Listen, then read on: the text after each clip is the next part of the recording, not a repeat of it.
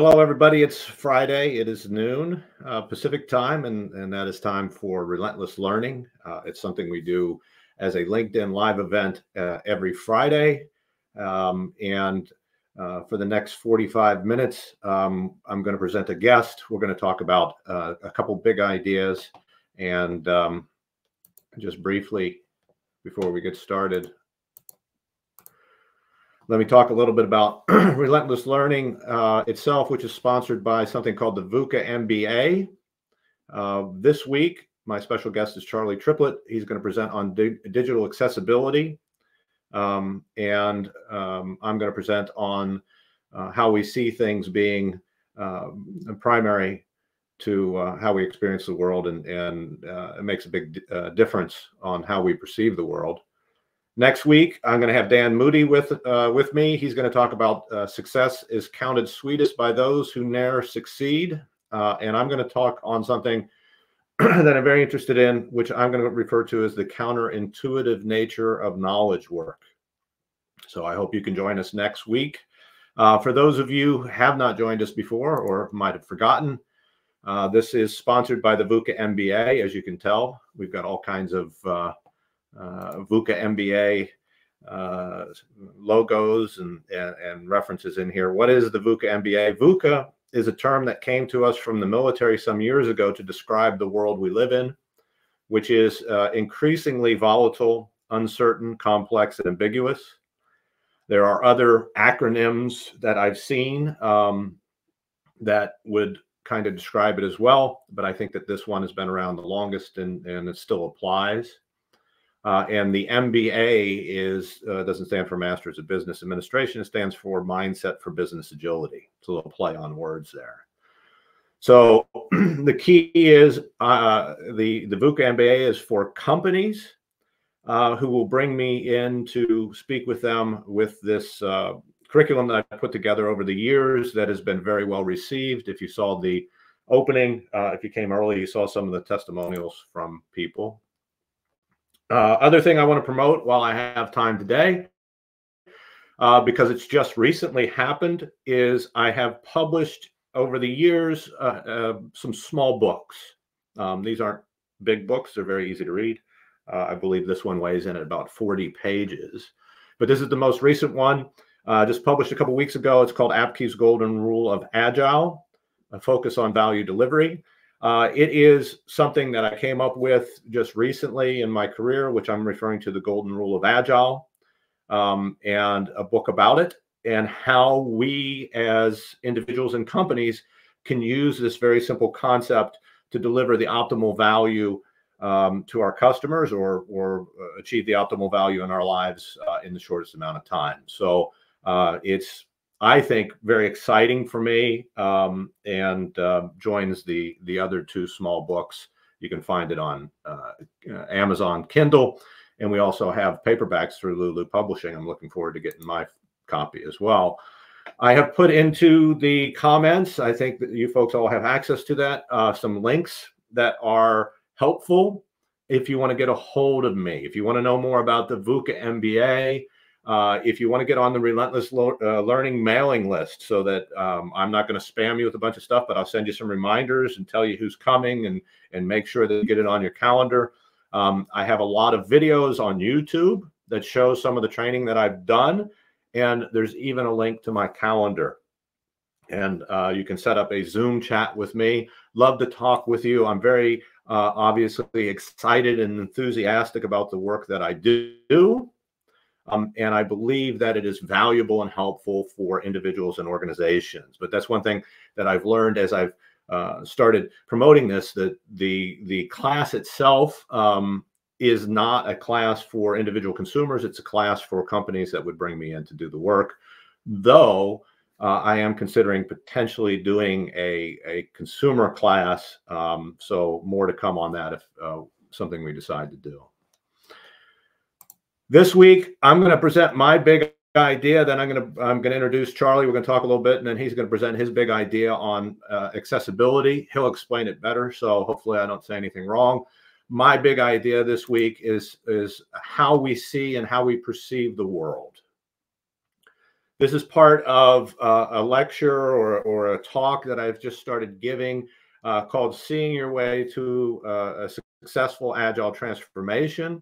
If there are people who are interested in that particular talk, there's actually a I think an hour and a half video that's on my YouTube page that has the complete talk. Today, I just want to talk about a very small part of that because I only have 10 minutes. We want to have one big idea in 10 minutes. I believe over the years, and I've been doing this now for about a dozen years, trying to help companies transition and transform into what we would consider more agile companies.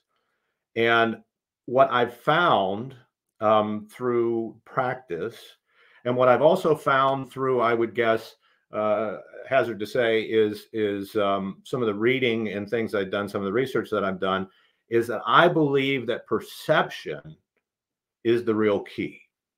How we see the world is a real key. And this slide here is just basically saying that all of these things are interrelated. Perception, how we see the world; thinking, how we think about the world; and behaving, how we actually navigate through the world. They're all related. But I think the real key is the perceiving part, because I think what most people know, even though this is, I think, intuitive, they tend to gloss over the perception piece. In a lot of cases, they tend to gloss over even the thinking piece, and they move straight into the behaving piece. And if you look at most, this is why I believe my training is different and somewhat unique, because I concentrate a lot on that top left, that perception. Whereas most trainings, if you go take, and maybe it's changed, but I took it years ago, you take something like a certified Scrum Master class, they'll spend a lot of time on the behaving. What do we do? Not what do we think, or not what do we see. So I'm going to spend more time on the perceivings, because for a big reason is because I believe that perceiving leads to thinking. I'm not the first person to make this observation. I think I'm a big fan of Buddhist philosophy. I think this is in line with Buddhist philosophy. What we perceive or see in the world leads to what we think about the world, and how we think about the world relates to how we behave in the world, and how we behave in the world leads to how we perceive, and these things are all kind of wound up. And we can change the way we think and perceive by changing the way we behave, but I don't think that's the best way. And I think that's the way most transformations do. So that's just my opinion, but this is based on a lot of experience. And as I said before, if you agree with me that perception leads to thinking, thinking leads to behaving, and we want to change behavior, what we really need to start with, the basis of it, is perception. And most agile transformations, and ones that I've been involved with, and ones where I've learned about what I think will work and won't work, concentrate mostly on behaving. And I think it's, even if you look at the Agile Manifesto, which I'm a huge fan of, I wrote a book about, the values and principles, I think, are more about thinking and perceiving than they are necessarily the behaving. We do have to change, obviously, our behavior, but how do we get there? And why, to me, is how we see things so critical, because in what I've learned about evolution, human evolution, especially human kind of mental evolution, brain evolution, is we've evolved in ways that do not allow us to perceive the world optimally. And that's easy enough to prove, and I'll show you a few quick examples. But we've also evolved, for whatever reason, a blindness to our perception issues, or even, you might want to say, a blindness to our blindness. And that is a problem. We tend to think that what we perceive is real, and that is all there is. But we also know that it's not true. And it's easy to perceive. It's easy for these perception problems, because if I look at this particular what do you call it, slide here, what I'm seeing is I'm seeing optical illusions.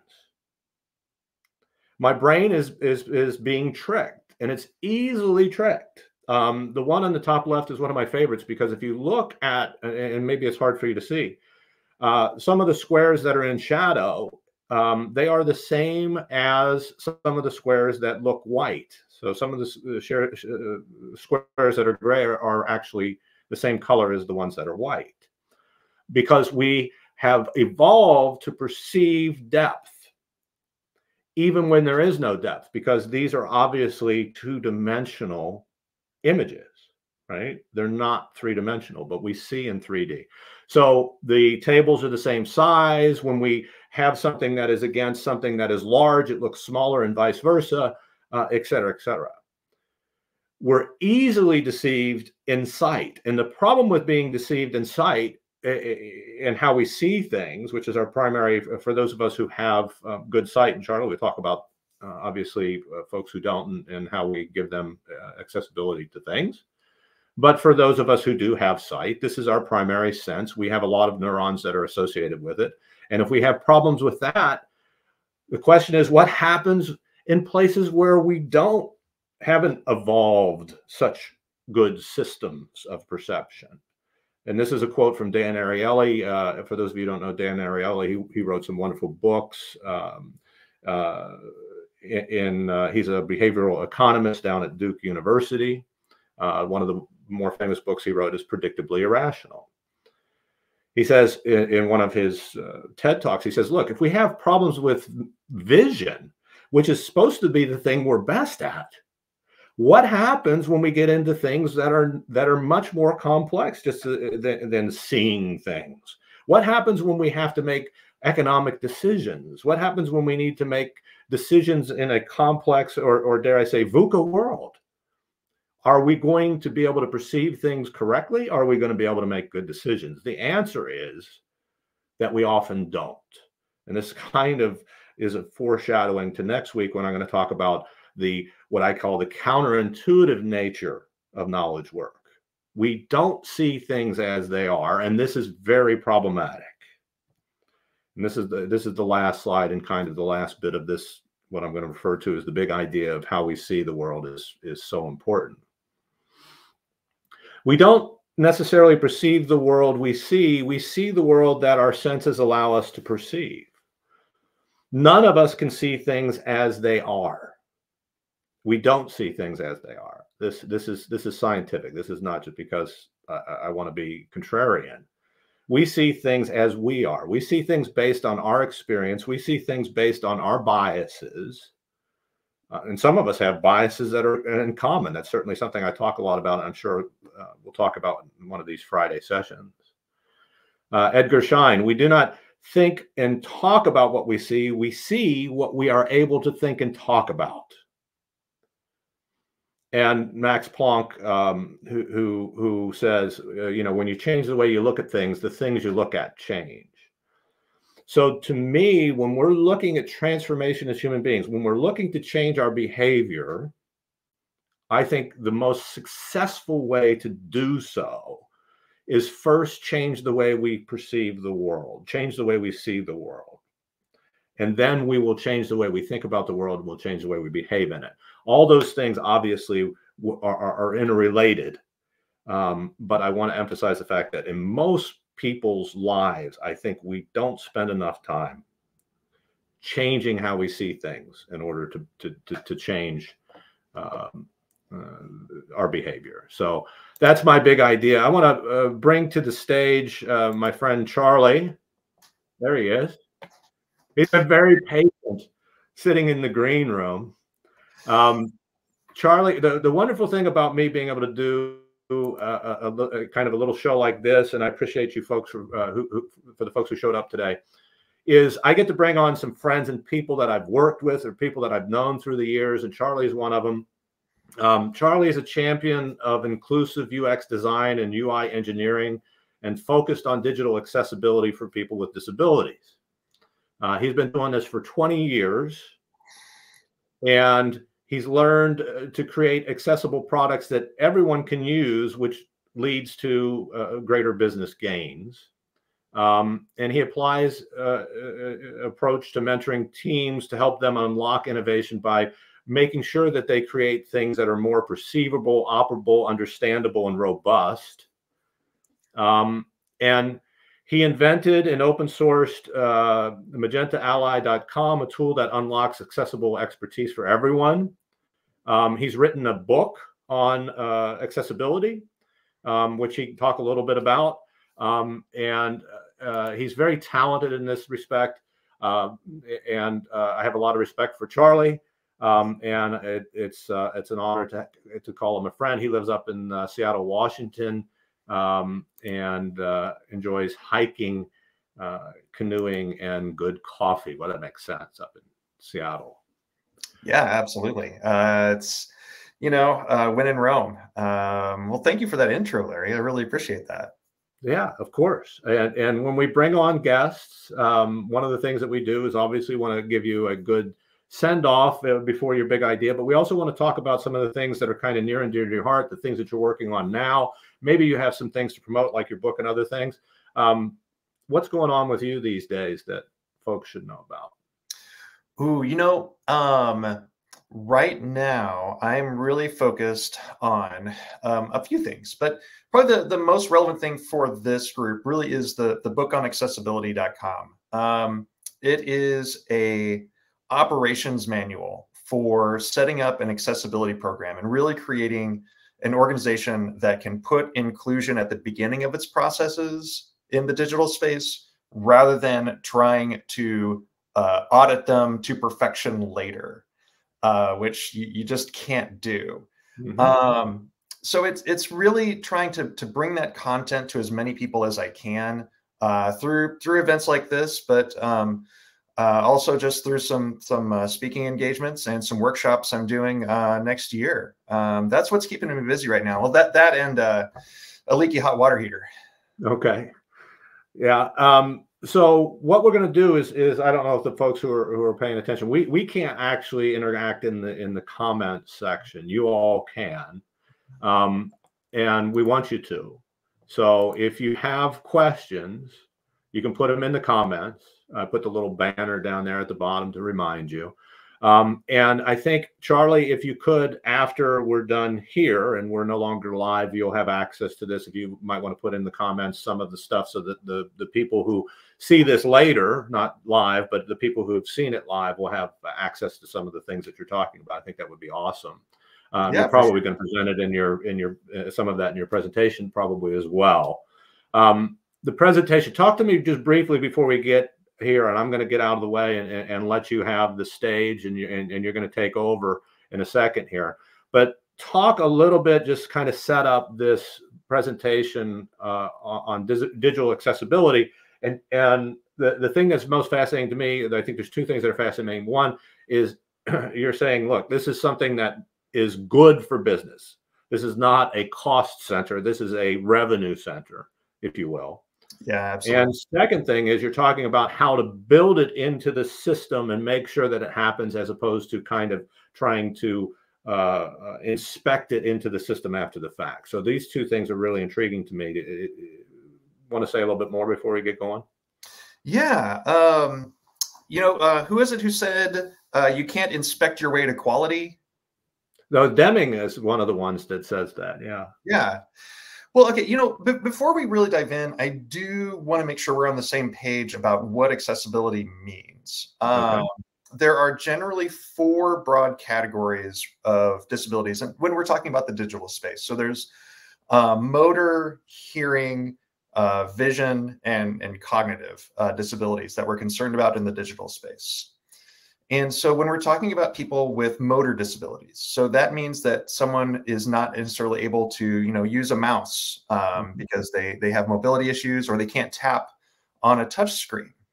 And folks like that will use specialized technology, either something as simple as a keyboard, or something that's very highly customized, like what's called a switch device, which can often look more like a game controller than a keyboard or a normal input device. They might be using voice control to control their machine by just speaking to it. People who are blind or low vision, they can't see and perceive everything that's happening on screen, so they use applications that are called a screen reader. And that reads what's happening live on the screen to them. So if you are going through an application and you're paying your phone bill or whatever that is, it's reading to you what's appearing on the screen so that you can interact with it. And that's where that perceivable, operable, understandable, and robust comes in. In order to interact with that, whether you're sighted or not, you have to perceive what's going on. You have to be able to operate the interface and understand it. And it needs to be robust because it needs to work on a smartphone. It needs to work on my desktop. It needs to be everywhere. It needs to be really, really well built. Probably the assistive technology that most people are familiar with in the disability space is captions. So people who are deaf or hard of hearing, they will turn on captions so they can consume video without the audio. And when we're talking about cognitive disabilities, there's a wide range of things that we can do to help people navigate and understand, simple to complex processes. So there's a wide gamut of things we can account for. And my belief is that when we do that, we make better products for everybody. That's great. I agree, Charlie. I know you've got something to present, so I'm gonna jump out of the way and let you have that. I think you can take over the thing. We'll make sure that the technology is working for us. Yeah, let me share my screen. Let me know if you can't see it.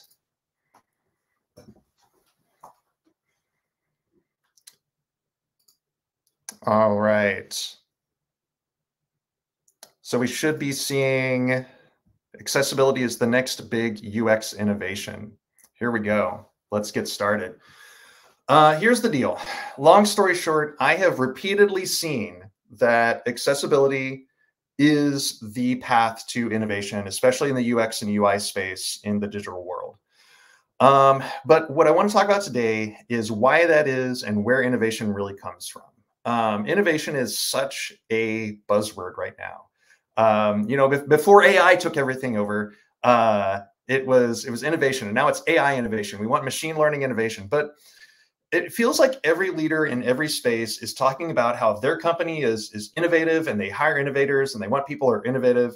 But if there's all this innovation floating around in the world, why is so much of our software that we use so bad?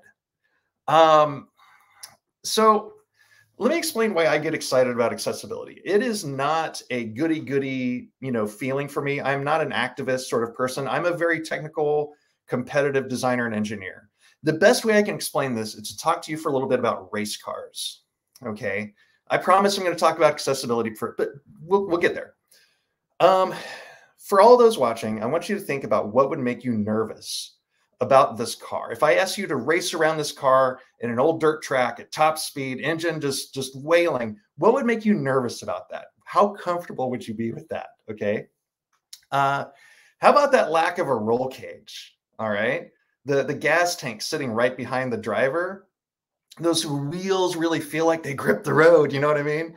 I'm not sure that helmet is really going to prevent like a traumatic brain injury. I'm not sure that bomber jacket is like really flame retardant.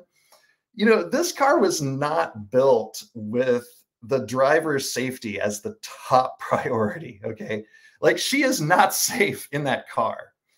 When we're talking about building race cars and racing environments, we're talking about extreme use case. And I love that word, extreme use case. Now, I don't like the word edge case. This is an extreme use of technology that forces innovation to happen very, very quickly. Because you have people who want to get in this thing and drive really, really fast, but they also don't want to get hurt. And so when you have that sort of situation, people start to innovate. They start to make innovative solutions to allow this to happen. Many of the features that we take for granted today in our passenger cars that we drive around in came from a racing environment. Okay, how does that happen? The things like a roll cage that keeps us safe in the event of a rollover. Our cars all have anti-lock brakes and sophisticated suspension systems. We have a rear view mirror. Look at this car, Larry. They have not even invented the rear view mirror yet. That's how far back we're going in history. The rear view mirror was invented in racing because it was easier to look at the mirror to see where your competitors were rather than cranking your head all the way around. Makes sense. But here's the funny thing, though. I mean, nobody in the consumer market, nobody who was driving an old Model T or an old Oldsmobile back then was asking for anti-lock brakes and anti-sway bars. Okay, nobody was asking for that. But they became features in everyday cars by transitioning from the racing environment to luxury cars, and then they end up in everyday passenger cars. Happens all the time. believe it or not, this happens today. So before I started my design degree, I was actually studying mechanical engineering. And my college extracurricular was building solar-powered race cars. And this is another extreme use case. You have a car that uses very little energy, about enough to run a small hairdryer. It has to operate at highway speeds. We drove this car from Chicago to LA. And it doesn't have an air conditioner, but it does have a roll cage. The driver wore a helmet. It cornered very, very well. It had a rear video mirror system that worked very well, so our driver could see what was going on around them. I bring this up because, as it turns out, many of the engineers that helped start Tesla were also building solar cars like this, specifically Stanford. From their team, many of those engineers ended up at Tesla. And that extreme use case tech made it into the consumer market because you had people who knew how to build things that didn't consume that much energy and worked differently enough to make electric vehicles possible. And now, through that first very expensive Tesla and various submodels, and through other brands, electric cars are everywhere. And that is how innovation reliably happens, through extreme use case. We see it everywhere. It happens all the time, but you have to think about it as an extreme use case. Okay, so I want to be clear. I didn't always care about accessibility. Early on in my design and engineering career, I was obsessed with this idea that we really wanted to be focused on the people in the middle of this bell curve, the so-called average user. I was obsessed that that was the right and most efficient thing to do. But as I began to adopt accessibility into my work, what I learned is that the insights were on those sides of the bell curve, the extreme use cases. And really what was happening is that the so-called average person, or person I thought was average, validated those insights. It happens all the time in my work. And really, the idea of average people is a really bad idea because this is not about a few people. 61 million Americans have a disability.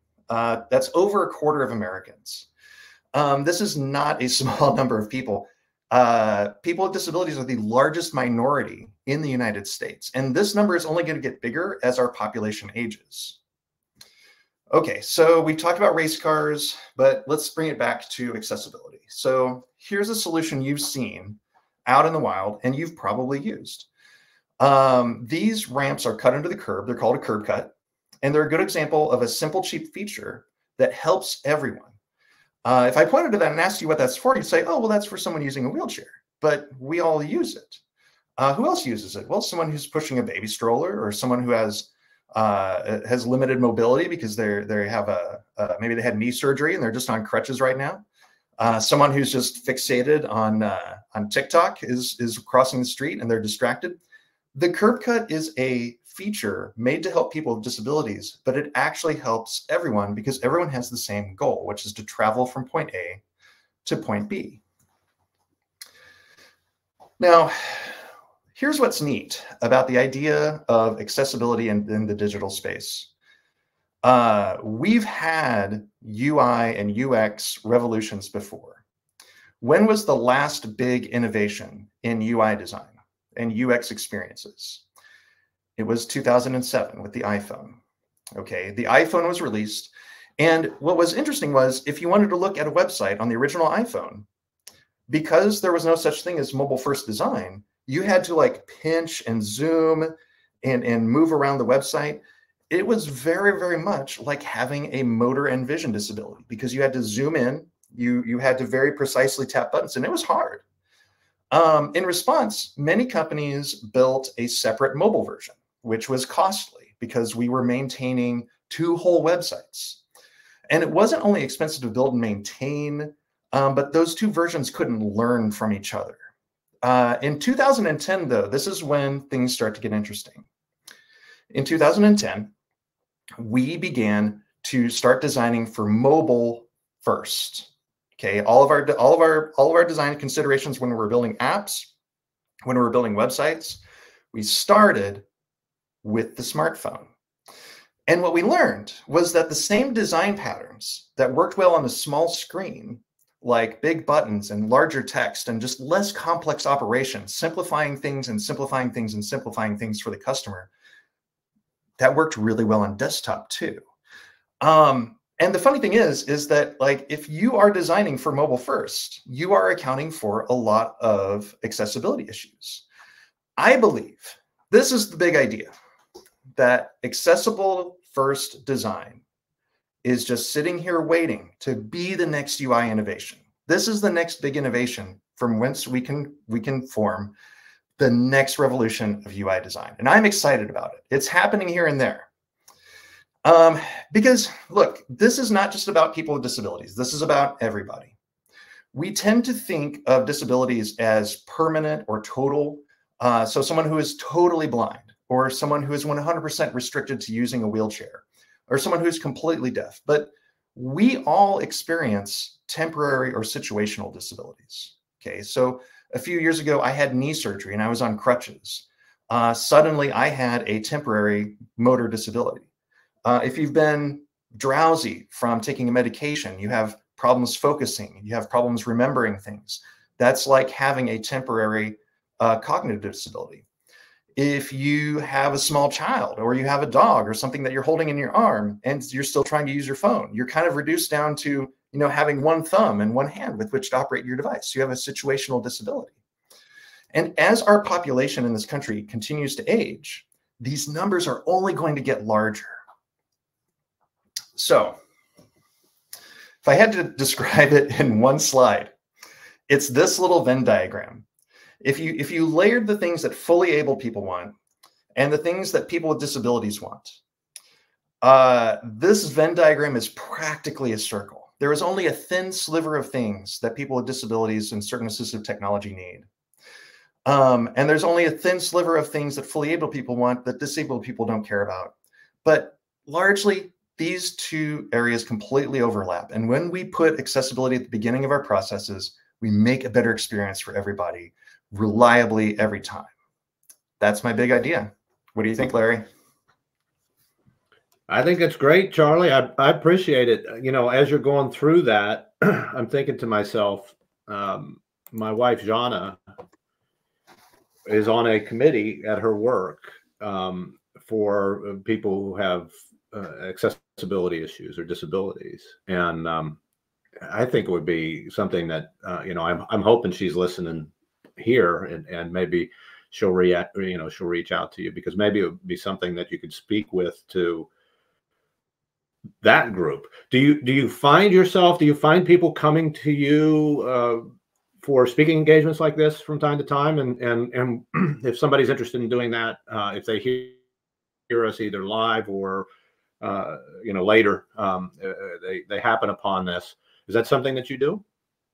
Yeah, I've been doing a few webinars here and there. I just did one on gaining leadership buy-in for building an accessibility program, and how important it is to be able to leverage leadership buy-in and do that in a way that actually gets more than just a smile and a nod, but actually gets the results that you're looking for.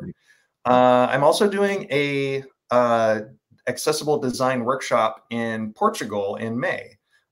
So that's going on. I have a few other things in the works, but this is the sort of thing I really enjoy doing, is sitting down with teams and organizations and getting these ideas injected out in a way that I think the best way to describe it is, sometimes you have people within an organization that know the same things I know. They see it too. But having someone from outside who's perceived as an expert can say the things that are so easily ignored from within the org. So right. I really enjoy that process. Yeah, I mean, and I'm sure everybody's experienced that before, right? As an agile coach, sometimes people will listen to me if I'm an outsider. They won't listen as much if I'm an insider.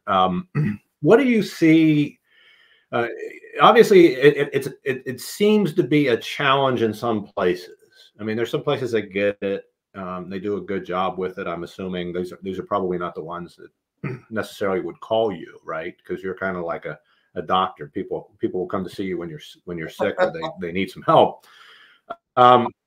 What's the big barrier in your mind? What is the thing I mean, you gave us the one big idea, but, and maybe you mentioned it during your talk and I just kind of went over my head, but what is it that people who make decisions about, not necessarily, I mean, they're thinking they're spending extra money or whatever it may be, but who make decisions about this, what are they missing in a lot of cases that you want them to know? You know, accessibility is not expensive. Building accessibility into a product from the beginning does not cost any more just because you're doing it that way. What is expensive is remediation afterwards. If you're going in to clean something up, that is incredibly disruptive to any sort of digital organization, because whatever priorities your team has had, you can kick them out for at least a quarter because we're all going to have to deal with this. And that is very expensive and very disruptive to any organization to have to go back, remediate code, because the fix is always significantly more complex than it would have been doing it the right way. And now you've got debt to pay off and just code debt that nobody wants. So it's best for teams, for the organization, and just for efficiency. Talk to me about, I'm assuming, and I'm not an expert on this, and I'm assuming most people aren't, that there are probably laws and regulations around accessibility. What are they, and where do companies get in trouble? Because I think I know what the answer is going to be, is that they're not building it in, but why is it that companies would get in trouble with something that could be so costly to them? And what are the things that could be, from a regulatory standpoint, costly for them? Yeah. So essentially in the United States, it varies by country, but in the United States, we have the Americans with Disabilities Act. And that was passed in 1990. The idea of accessibility is still a relatively new idea in American society. But we tend to think of the ADA as only focused on building structures. So like, oh, well, you have to have a wheelchair ramp, or the doors have to be so wide, and the aisles in the retail space have to be so wide to accommodate someone. But through case law, it has now been established that the Americans with Disabilities Act applies to digital spaces just the same way it does in physical spaces. And generally speaking, that has come down to abiding by the Web Content Accessibility Guidelines. ADA complaints are very expensive, especially if they're a legitimate complaint, not just in terms of what you're going to spend in attorneys and court fees. There can be damages that are requested for violating the ADA. And so having the Americans with Disabilities Act cover this now is essentially the most widespread part of it. There are also certain enterprises that are governed or that are regulated by the government. So anything that is regulated by the FCC, anything that's regulated by the CFPB, many different government compliance orgs require accessibility as an additional layer. And that's another enforcement agency on top of just someone who wants to sue you for damages. So there's quite a bit of structure and regulation in this space now. So we have both the carrot and the stick. So sometimes it seems a little bit odd that people aren't paying as much attention to it. I think it's easy. I want to get to your feel about numbers, right? Because the number should be 100%, right? All websites and all things should be, and you know, I know there's some things that I get a score on accessibility when I look at even my website, which is done in WordPress and is very simple. What percentage? I'm just curious, just a thought, because obviously I don't know if you have any numbers. Maybe there are some numbers. What percentage do you think align with these regulations and guidelines out there? If we talked about something like websites. Oh, that is actually a question I'm ashamed I don't have the answer to, because there are different companies who publish these types of reports. The answer is it's a very slim minority of websites that are reasonably, let alone perfectly compliant. The vast majority of the web is not accessible to people, who, especially if they have a motor or a vision disability. which is sad. We are in this space where there are more software engineers than there ever have been, but they're just not being taught about this, and it's not being emphasized in that way. So the shocking majority of things out there are unfortunately not accessible, and that's the way I try to think of it is not that people have disabilities. It's that when we build a website that doesn't account for people who are going to use it in that extreme way, we are creating a disability for them. We are essentially disabling people because we didn't think about, oh, someone may use this and not be able to click on their mouse. Someone may need to use their keyboard for this. So we create barriers when we don't put accessibility at the beginnings of our processes. The talk about, I've got some folks on here that are saying hi in the comments. So I see that Jonna said she's here, so she's listening. Yay. And I'm sure she's interested in that from her work in her ERG at work. Ian is here as well. He's going to be a guest coming up in the future. He is very interested, as a lot of people are interested in AI. It's everywhere. Talk about what you know and trends in AI when it comes to accessibility. Yeah, so there is a lot of writing going on right now about how do we make sure that AI tools don't exclude people, but are also more inclusive of the way that they think and generate content. Tools like ChatGPT are pretty neat. I mean, they're not true AI. Like ChatGPT is really a machine learning tool, because what it's doing is it's pattern matching and trying to think about, like, well, this is probably what comes next. And if all the inputs that ChatGPT consumes are from sources that only consider people without disabilities, its output will also be the same kind of thing. There are, I think, some opportunities with machine learning to identify patterns and recognize problematic patterns using some of these tools. And I've known folks, and I've dabbled in this a little bit. Like, you can ask ChatGPT to write you some HTML code and ask it to make it accessible. And, it can do an okay job. But the thing with any sort of tool like ChatGPT, any sort of machine learning, there will always be a level to it that is like spell check. Okay.